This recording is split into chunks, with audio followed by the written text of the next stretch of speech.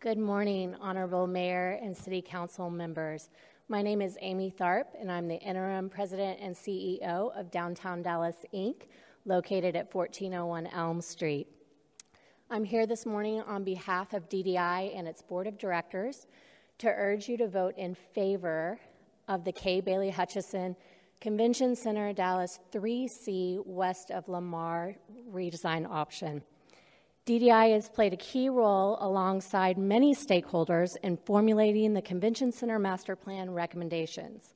This effort has evolved into a rare chance to reposition the southern half of downtown into a well-connected, vibrant neighborhood with a modernized and repurposed convention center at its core.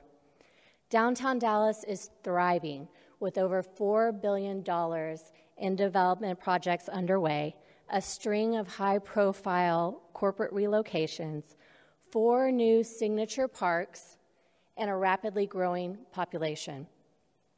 The historic success we are seeing in the city center is the beauty of what happens when policymakers and stakeholders work to develop a long-term plan and stick to that plan.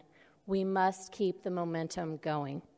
In this case, DDI's Strategic 360 Plan, twice adopted by this body, has long been our guide. Option 3C affords a unique and unprecedented opportunity to advance all 3 transformative strategies as outlined in the 360 Plan: to advance urban mobility, to build complete neighborhoods, and to promote great placemaking. It will do all those things, and it will fast-track existing and planned private developments in and around downtown and the Cedars. This concept was not developed in a vacuum. This has been a long and deliberate planning process with great sensitivity paid to stakeholders' interests and the concepts that have fueled downtown renaissance of the past 20 years. Improved connectivity and pedestrian access, open space, transit connections, strategic infill, and great placemaking, to name a few. DDI is committed to ongoing collaboration through the design process in the months ahead.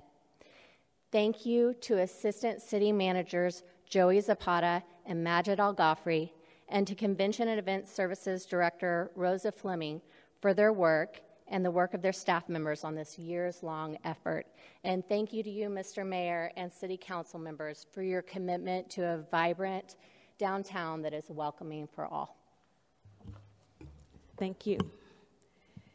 Mitchell Gleber.